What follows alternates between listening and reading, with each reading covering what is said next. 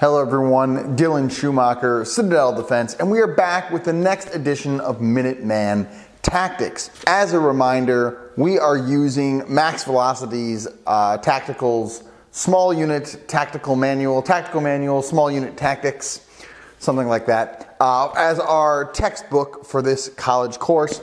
I highly recommend you read the chapter on offense before you watch this. However, if you don't care about that, don't worry, here we go.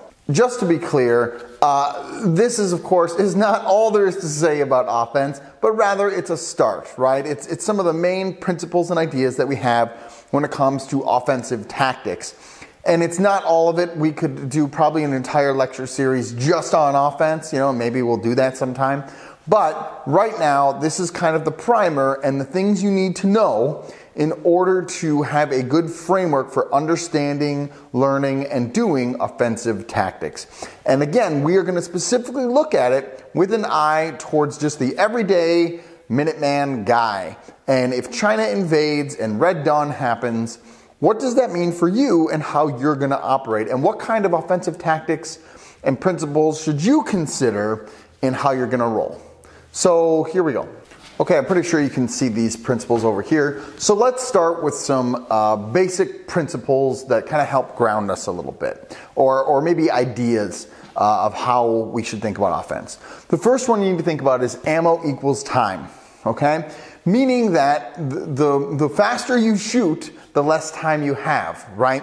Because as you're shooting, when your gun runs empty, then you are, of course, mostly useless on the battlefield at that point as a fighter, right? Because you're out of bullets. So we don't need to be in a hurry to shoot. And in general, I like to shoot fast. I'm sure you like to shoot fast. And, I have a couple shooting standards where shooting fast is important and being able to dump a lot of rounds in a short amount of time is very important. However, in general, you need to understand that when you're in sustained contact or in a sustained attack, ammo equals time. And the more ammo you have, the more time you have to work things out. And the less ammo you have, the less time you have to work things out. So you need to consider that as you consider your individual loadout, your team's loadout, and how fast you shoot, right? That's why earlier in the series we talked about fire control orders. Now I said, hey, you should have guys who are squared enough away to know about that and really think about their rate of fire. So you shouldn't need to issue these fire control orders. And I stand by that. In our context of having some older guys who are a little bit smarter, a little bit wiser, they should be able to have enough self-control to remember that ammo is time. So you need to think about that as you're thinking about your tactics. Another principle, and this is probably my favorite, is cold aggression. He mentions that phrase in the book, and I think that's a super helpful phrase. And you pick that up in other readings and other places, but this idea that, look, you need to be calculated. You're playing a chess match, right? You're not trying to be emotional. We don't necessarily want to be emotional fighters. We want to be cold aggression fighters. So we are emotionally cool, and in that we are full of aggression to move things forward. Cold aggression. It's kind of a juxtaposition, kind of an oxymoron. And that's a good way to think of your offensive tactics, is you're moving with cold aggression. It's calculated, it's thought out, it's not emotional, right? We're not reacting out of rage. Like in good war movies, right, there's always lots of hot emotions. In general, you want to try to not operate like that, but have a cold aggression. You're continuing to press the enemy, you're continuing to push forward, you're continuing to be aggressive, you're continuing to hit them, and you're doing so with calculation and purpose and not just flailing about wildly. You see this a lot in UFC fighters. If you ever watch mixed martial arts or anything like that, there are fighters, right, who are emotional fighters. They're hot, emotional fighters. And then there are fighters who are much more calculated, much more thinking. GSP, George St. Pierre, is probably the most famous for being just kind of a calculated fighter, right? And some of his fights, a lot of his later fights, the older he got, were really boring because he was really good and really calculated, and he never took risks, right? He had the cold part like down to a T, but he wasn't aggressive to finish the fights. You want to have that calculated George St. Pierre mind and that extreme aggression to finish the fight. Some of you who don't watch fighting have no idea what I'm talking about. Don't worry, I think you get the idea. Momentum versus speed. So your attack doesn't necessarily need to be fast, it just needs to carry momentum. This is also a principle I learned when I took a CQB course. Speed isn't necessarily the end-all be-all, right? It doesn't necessarily need to be fast. It just needs to carry and keep that momentum. When bullets are flying and things are going bad, things will slow down. You're not going to operate at your fastest speed possible. However, it's certainly going to feel like things are operating quickly, right? It's about carrying that momentum. And remember, speed isn't, in combat, isn't necessarily some objective measure of time, right? We need to do this task in this amount of time. You need to do that for like your skill reloads and stuff like that, but that's not what I'm talking about. In the combat setting, speed isn't necessarily an objective measure.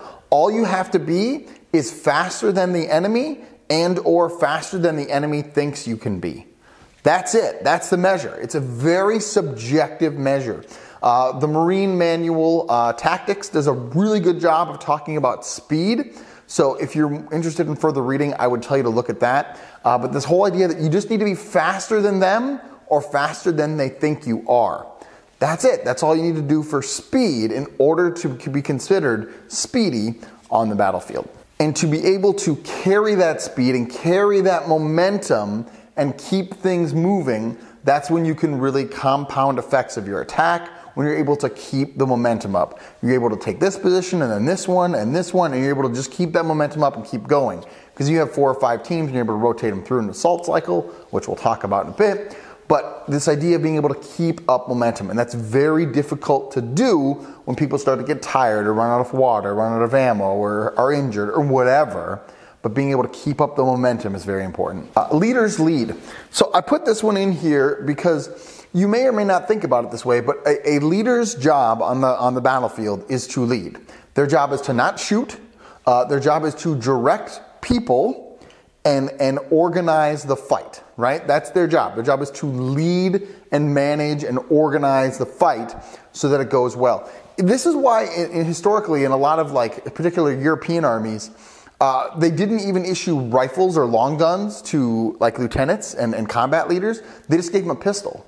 Because in general, their job isn't to shoot, right? That's a secondary, tertiary function for a leader. That is certainly not even close to a primary function.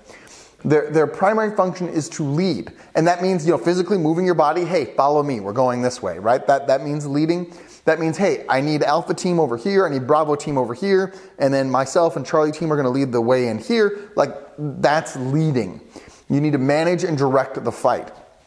This is kind of a silly example, but I was playing some first-person shooter computer game with some of my friends.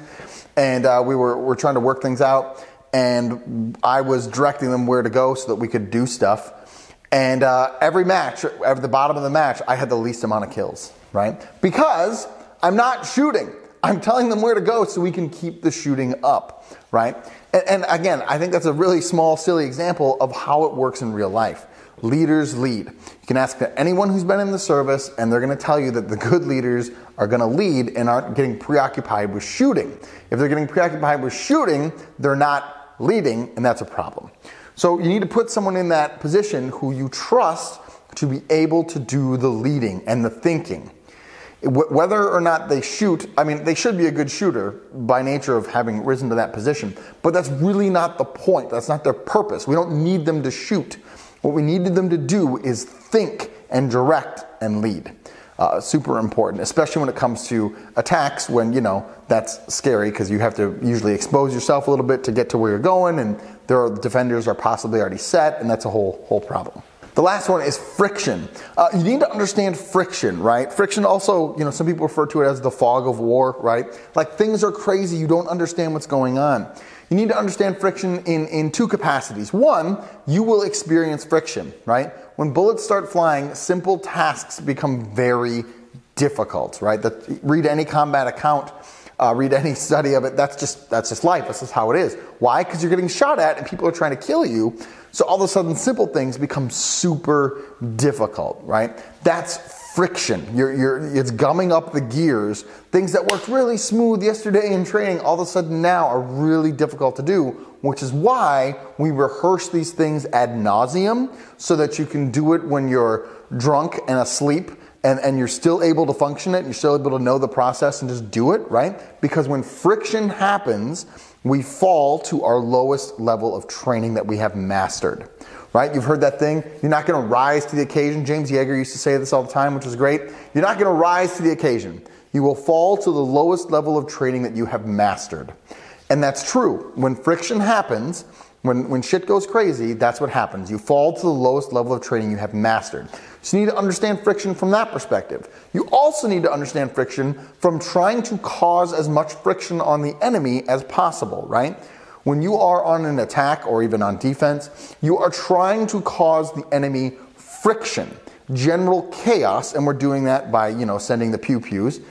We're trying to cause them as much friction as possible so their processes break down. So we're going to see what their lowest level of or their highest level of training is that they have mastered, right? We're going to see how far we can knock them down to what training they have mastered. So that friction cuts both ways. It happens to everyone. And you need to try to inflict friction while having good, solid processes to work through your own friction. It's going to be inevitable. You're going to have it. The only question is, how are you going to deal with it? So as we think about offense, these are some helpful thought categories or principles that you should definitely keep in mind. Now, let's talk about some other definitions here. There's always this hasty versus deliberate kind of thought or how they break things down. There's a hasty ambush or a hasty attack versus a deliberate ambush or a deliberate attack, right? Just planned versus unplanned is the short of that, right? Hasty means like, hey, we were out walking and we spotted these guys and we decided we're going to attack them. That's a hasty attack. Now, bigger level here, think about that. Is that something as just an everyday guy when Red Dawn happens and China invades that you're going to do? Maybe, maybe not. I don't know, right? But probably not. If you're rolling around with 6 or 8 guys, chances are you're not just going to attack anything that you see, right? You're probably more likely going to fall into the deliberate category, right? You're probably going to be planning sabotages or raids or ambushes, right? You're going to be thinking more insurgent-like. You're probably not just trolling around looking for a fight. Now, maybe, but probably not. You're probably going to be much more into the deliberate kind of category. That still means you still need to understand how to do hasty drills, right? Like a break contact drill. Because again, you take contact, you don't want to be there, right? You need to understand how to do that. We'll cover some more of this when we get to patrols. However, you just need to understand this distinction between like a hasty attack, where we're just walking around, oh, there's some guys, we're going to go get in a fight, or a deliberate. Okay, we know these guys are here, we know this is their disposition, we've done some recon for the past week, and this is our plan to go in there and attack that. Suppressive fire. This was just a note from the book that I think is important. Suppressive fire, again, is accurate enough fire that the bad guy is being killed, wounded, or forced to take cover. That's what it is. And it's enough volume of that fire that they all have to take cover or become a casualty. That's what we want to do. We want to either force the enemy to take cover or become a casualty. One of the more helpful offensive battle drills that it's helpful to rehearse with your guys is the assault through. And by rehearse, I mean you can do this on a 20-yard by 20-yard plot of land with dry rifles, right? There's no active shooting involved to rehearse this. And when you rehearse it, I would suggest that first you lead it through and rehearse it, then Bob leads it through and rehearse it, then Joe, and just go through everybody and then start over and do it again. So everybody has to lead through it to understand it. You'll be amazed. Some guy will sit there 5 times while we walk through it, but then when it's his turn to lead through it, all of a sudden he stutters and struggles, right? Because now he's forced to actually think about it.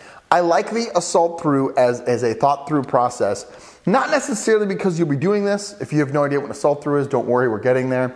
However, I like it as a good training process because it walks through kind of a general hasty attack cycle and how that might look. And there's a lot of different complicated pieces to it that help people understand how we're going to operate together as a team. So it's slightly practical. Again, as your everyday Minuteman guy, you may or may not use it, but it's super helpful to start building team cohesion and how people work together. So I think this is actually a really good drill to start through. So here's how that rehearsal looks. Let's say you got a team of 4 guys. So your 4 guys, you're going to say, here's us, here is the bad guy, okay? That's the bad guy position. So we take contact, right? And you can just talk this through as you rehearse this. Everybody takes cover and starts returning fire.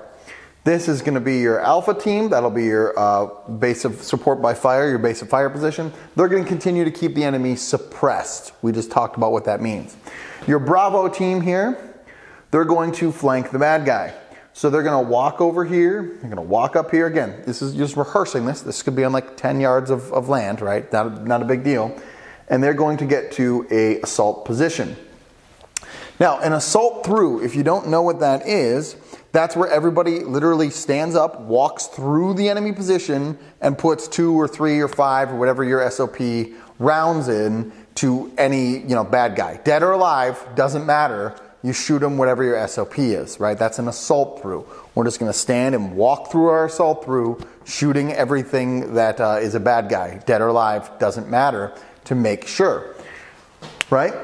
So, typically, you get to within like 35 yards. That's what the manuals say. Again, there's some flex here, okay? This is a battle drill. It's a starting point, not an ending point, okay? So as these guys stand up and start to walk through the enemy position, these guys are going to shift their fire. Initially, they're trying to suppress the guy, but as your team starts to enter here, they need to shift fire over here. One, because you don't want to shoot your own guys. 2, maybe there's a second enemy position back here that they're shifting fire to. That could be an option, right? Or to prevent them from escaping in that direction, right? There are a couple of reasons you shift fire. The first one is to not shoot your own guys. The second one is to suppress either a different position or prevent an avenue of escape. So, your Bravo team assaults through, okay? And they end up right here. That's guy 1, that's guy 2. Then your Alpha team will then assault through this way, and they'll end up right here. And again, you could do this with 2 full fire teams. You could do this with 2 full squads. This is absolutely scalable, okay? We're just saying 4 guys because this is an easy way to rehearse it. So you end up in this little L here and facing out. Now, at this point, the typical acronym from the Army is BLAST, B-L-A-S-T. Blood sweep, check yourself for, make sure you didn't get shot because you're on adrenaline and, you might not necessarily know. Lights on, they all turn their lights, their weapon lights on. We're not going to do that because we don't care. You can if you want in your team, but whatever. A is ACE report, or I use LACE report, which we covered earlier in the series, right? Liquid Ammo Casualty Equipment, green, yellow, red. So we covered that in one of the earlier videos. And so ACE report, B-L-A-S, is saws out. You don't have any saws, but if you had automatic weapon saws, you'd put them facing out, right, on your corners so that you can get effective protection in fields of fire. And then the last one is T, tactical reload. So all of your guys would tactical reload, not at the same time, right? You want to break that up, either having a team do it at a time or do it in buddy pairs or whatever you decide your SOP is. Now, I just use BLT for the everyday Minuteman, right? Blood sweep, lace report, tactical reload. We don't need to turn our lights on. We don't have saws, so I'm not going to cover that, right? So as an everyday kind of guy, I just use BLT. Blood sweep, lace report, tac reload. So everybody does that, okay? They do the blood sweep.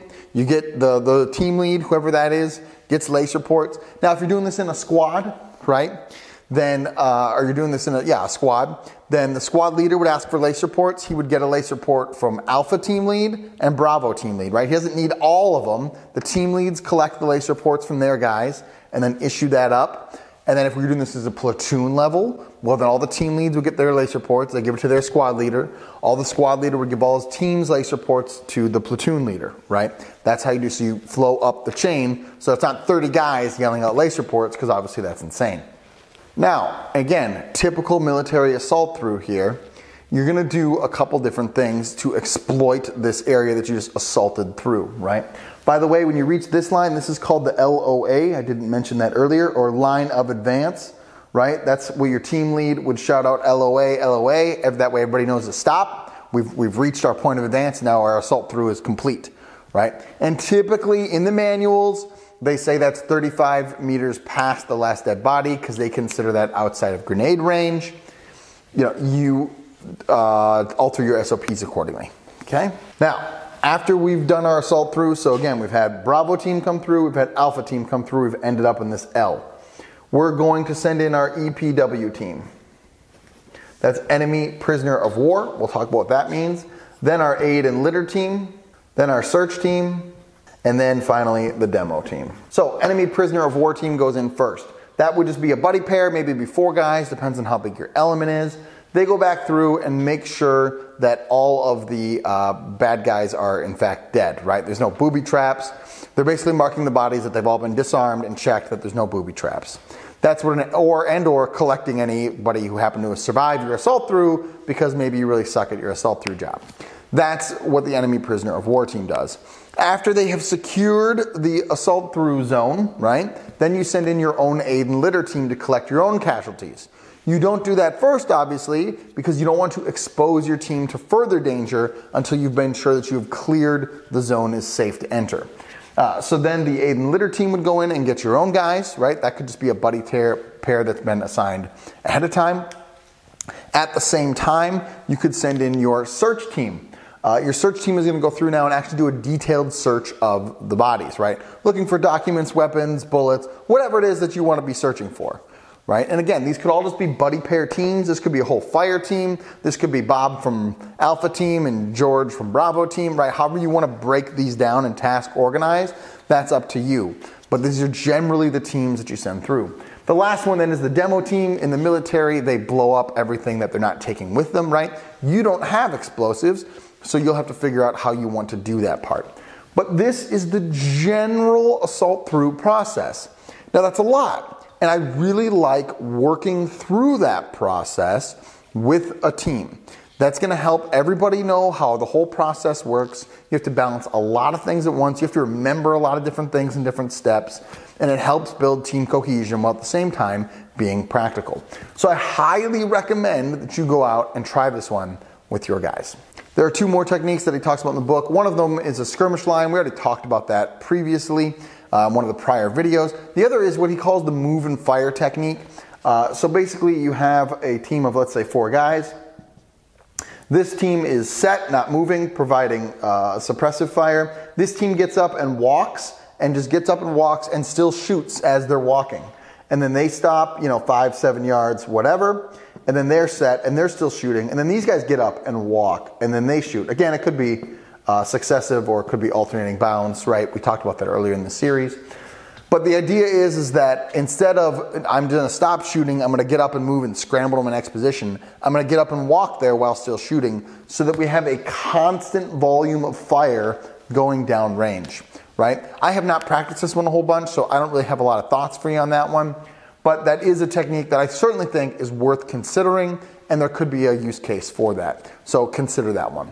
The other technique that he talks about in the book is a bunker assault or a trench assault. And this he really pulls straight from any U.S. military manual. I would assume the British ones are pretty similar. But with that, if you have, let's say, a bad guy bunker up here, right, and they're shooting this way. So let's say you started taking fire from this bunker here and your team was down here. Part of your team will remain here and do their best to suppress the bunker. Your other team would go by some kind of circuitous route, and you're trying to get a buddy pair to sneak up onto this bunker. Now maybe you're able to send a full fire team up here of 4 guys, and 2 of those guys are going to go in to do the final assault on the bunker while the other 2 pull security in this direction or provide overwatch or whatever. They could do a variety of things out there. But the idea is, and in the military manuals, it's really specific. It's like the grenadier and automatic rifleman are the 2 that go in. But basically you're going to go in, one guy wants to pitch a grenade in, and then the 2 guys go in and clear the area. Again, you don't have grenades, so you're going to have to think about what that would mean and how you would do that. But this is, again, you can find this in almost any American military manual of a basic bunker assault. Again, remember, battle drills are starting points, not endpoints. One of the things that's discussed in the textbook that's extremely helpful is assault cycles, or how to move 3 teams through assaulting something to keep up that momentum while maintaining a reserve and maintaining an assaulting and suppressive element. So this is a potential way to do that. There are other versions of this. Poole in The Last 100 Yards also gives some other examples. He doesn't call them this, but it's essentially what they are when he goes through the urban warfare sections. So let's just use positions. We'll just say they're houses for right now as an example, right? Let's say you have a bad guy in this building here, and this building, and this building. Let's say you have 3 elements. That could be 3 pairs, although hopefully not if you're getting into this kind of stuff, or 3 fire teams. This is for right now. Let's just say it's 3 different fire teams of 4 guys each. So you have fire team A, fire team Bravo, and fire team Charlie. A way that you could do this assault cycle is you could have Alpha and Bravo suppress these 2 positions accordingly. Charlie would come up and take this position here. So now Charlie owns this position, right? And again, that could be an assault through that we just talked about. That could be some CQB stuff because I got to clear a house out. That could be the trench bunker assault that we just talked about. Whatever. That could be, however you're going to handle that, that could be some way of occupying that position. At that point, Charlie could suppress both these positions. Bravo team could be on rest and or move up here to cover a flank, right? Alpha team could move up to assault this position. Again, that could be the assault through, that could be the trench bunker, whatever. Now, Charlie and Alpha team together will suppress this position, while Bravo team comes in to assault this position. And then you can see how this is scalable, right? This can go on and on and on, saying you have more positions over here, or whatever, and then you can continue to rotate those through. So the basic idea, right, is that you have one team that's support by fire, suppressing the enemy, one team that's assaulting, and one team that's either covering up in a security element or in a reserve position, right? If it's a security, because maybe, hey, you don't know what's out here over here on this flank, and maybe there's all of a sudden a bad guy over here, and they're attacking you. That's why we sent Bravo up there initially when we sent Charlie into assault, right? There's a reason for that. So what we want to do is maintain a suppressive element, an assault element, and a reserve or security element, and then cycle through those elements as we need to. So everybody gets a rest cycle, and everybody gets an assault and a support by fire cycle. That way, everybody shares risk equally among the team. You're able to rest your guys, and you're able to keep up that momentum. This can get complicated, and when you start thinking about this on large scales, it can obviously get like really big, really quick. However, on a small unit tactics deal, this can be a very useful thing. Even if you only have 6 guys, when you understand this in principle, you can understand how to better reduce problems. Now, let's discuss flanking a little bit here. In the book, he makes a very good case for the 90-degree flank, and in traditional American military doctrine, that's what we do, right? So we have a bad guy position up here, we have our Alpha team here, we send our Bravo team around right here, and we attack, right? So even if we don't assault through, even if we just shoot at them, right, you have a nice 90-degree angle by which you are shooting the bad guy. We've talked about this before in other videos, right? But this is traditional American military doctrine, especially once you get into assault throughs. This way, Alpha team doesn't have to shift their fire until the last possible minute, right? If Bravo team were only at like this weird 45-degree flank and came in, well then Alpha team is going to have to shift their fire sooner, right? Let's say this is their cone of fire, right? Alpha team's going to have to shift their fire sooner, and Bravo is going to have to go in unprotected because Alpha had to shift their fire away. So that's typically why American military doctrine prefers the 90-degree flank. Another thing you have to understand is this is designed around machine guns. I say this is designed around machine guns because you don't have any machine guns. And the idea here is that you're dumping a high volume of firepower into that bad guy from your machine guns. So when your team comes in here, you're lifting and shifting fire away. Machine guns are not known for their pinpoint accuracy. I say that because other countries around the world have done it different, and for you, this bears considering. Because you only have riflemen, and again, hopefully they're more squared away guys who know what they're doing, you might want to consider trying to send Bravo team all the way around to do a 180 so that the bad guy now has to fight in two different directions. If you think that's insane, you can look at German military doctrine from World War II, where they did have machine guns, and they would do this, typically. It's also a bigger thing among Eastern armies to try to completely encircle the bad guy, right? Or at least get a 180 on them. So these are things worth considering. And what does a flank mean to our team? How do we want to handle that?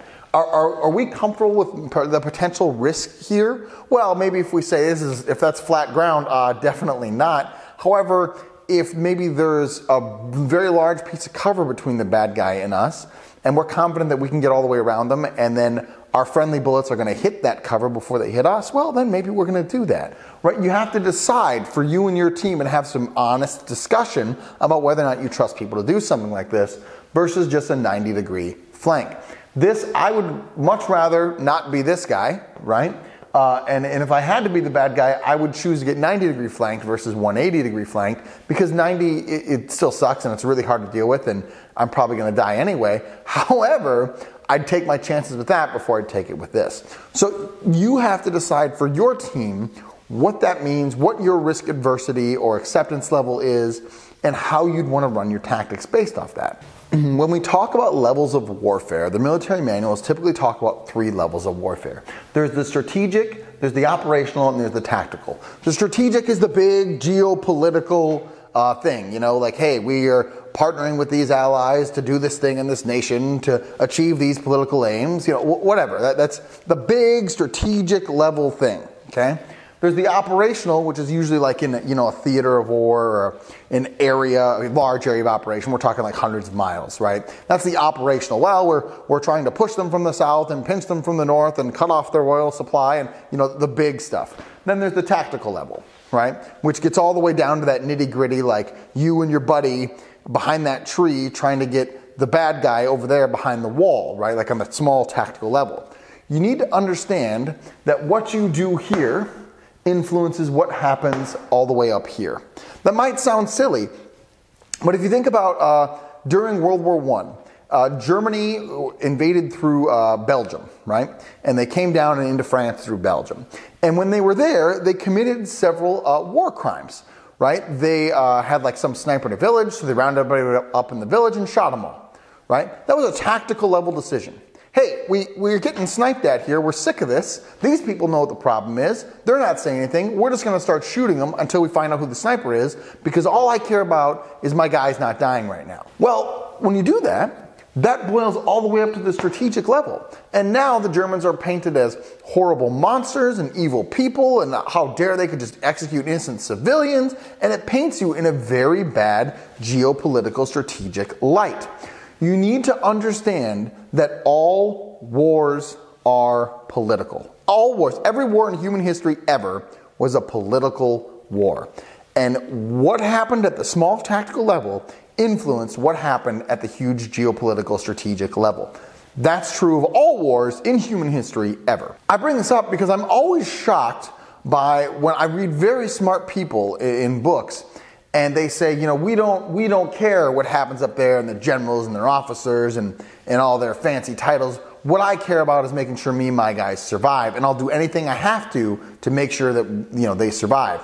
And that's why all wars should be total wars, and we should just do everything we can to obliterate the enemy as fast as we possibly can and as brutally as we can, so they never screw with us again. And I've never been in combat, and I certainly have sympathy for that perspective. But what I would challenge those people to think is that you have to understand that all your actions on the tactical level boil up to the geopolitical level. And that whatever war it is you're fighting, you're there for a geopolitical aim.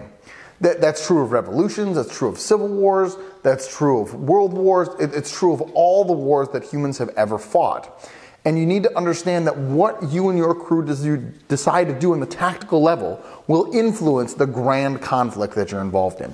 So if China invades tomorrow, and it's Red Dawn is happening, and your team decides to do X, that will have a consequence Y on the large issue of getting China out of America, right? Those things matter. So you need to consider that when making your choices. Now, the last thing we're going to discuss here is forms of offensive maneuver.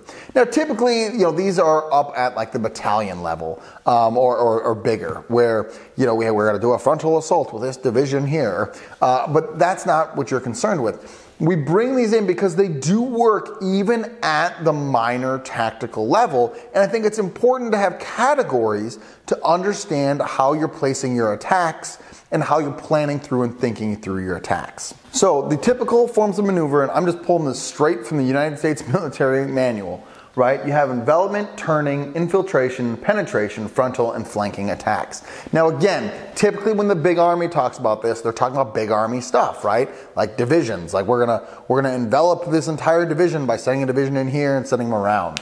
But this works on the tactical level. So first of all, envelopment. An envelopment is, here's the bad guy, here's you. You are trying to envelop the enemy, kind of like that 180 that we talked about earlier, in order to, and this is important, in order to destroy them in place.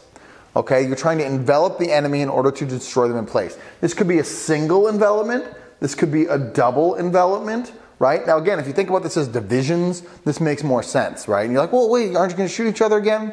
Think about this as like a division. This is an entire division, and we're sending another division over here, and we're sending another one here to trap these 3 divisions in this big envelopment, and then we're going to cut them off from supply and crush them, right? But this works at the tactical level too, where you're trying to just isolate that bad guy. The most famous double envelopment probably in the history of the world was the Battle of Cannae, where Hannibal just completely crushed the Roman legions in like 212 BC, 225, I can't remember the exact date. I did a video on that battle, it's on this channel. But you got to think through envelopments, right? Napoleon did some envelopments, Scipio Africanus did some envelopments. Like there are some fairly famous envelopments in the world, and it's considered one of the premier forms of maneuver on the big level because you're able to surround and cut off and destroy elements in place, and that obviously has good consequences for you. So you can think about envelopments all the way down to the squad level and how you would use that form of offensive maneuver in order to problem solve the situation that you have in front of you. The next one is a turning motion. Turning is set up very similar. So here's you, here's the bad guy, and you're going to send guys back here in order to get the enemy to leave their current positions and then come fight you back here. Right? And maybe that's an oil depot that you're seizing back there because you want them, they have a very strong defensive position here, so you're trying to turn them so they have to leave their strong defensive position to come back and protect their ammo dump or their gas dump or their water supply or whatever. It's an envelopment with the end goal of trying to get them to leave their current position and go fight you somewhere else. You're turning the battle, okay? Again, you can think about this on the tactical level, right? If your enemy's in a strong position here, but you know that back there is their aid station or whatever, and if you can get back there, they're going to be forced to turn to defend that, well, that might put you in a more advantageous tactical position. Think about it. The next one is infiltration. Infiltration is probably very useful for you as just an everyday Minuteman guy. Big Army, as far as I can tell, never does this, and I'm honestly surprised it's even in their manual. But an infiltration is, let's say you have a huge city full of bad guys. Well, you're gonna like sneak a buddy pair in here, and sneak a buddy pair in here, and sneak a buddy pair in. And all of a sudden, you've infiltrated the city, right? All of a sudden, you got 400 guys in that city that are all just came in buddy pairs over the course of like a month, and are just hanging out waiting for the attack, and then they're going to attack from the inside, right? That's an infiltration. The Japanese during World War II were extremely good at infiltration, where they would sneak between foxholes, right? World War I, when you look at the Germans, extremely good at infiltration, right? So this idea of just sneaking past whatever the enemy's defenses are, again, that's all the way down to like foxholes and literally crawling between foxholes, all the way up to sneaking guys into like a city or a big defensive position or a region or a mountain region or whatever in order to get past the enemy defenses and sneak in and then attack from the inside out. John Poole spends a lot of time talking about this because he's super fascinated with Eastern armies, and this is typically an Eastern tactic. The next one's penetration. So for the penetration, basically let's say you have a defensive line. Let's say it's barbed wire, okay? And a bunch of bad guy foxholes.